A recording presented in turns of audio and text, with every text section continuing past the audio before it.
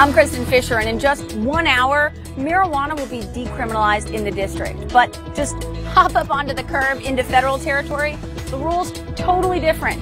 I'll break it down for you coming up. We're not tracking storms. Nope, we're tracking 60s for a change. We'll tell you how many days you can leave the AC off. I'll look ahead to your weekend forecast. Houses literally on a slippery slope. Tonight, homeowners find out if the county will fix the problems or buy their homes.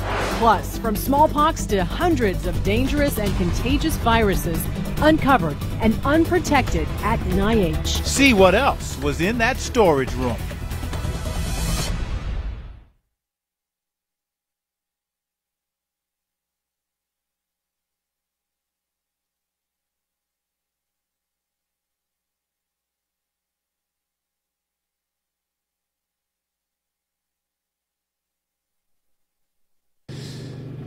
The new option unveiled by Prince George's County officials tonight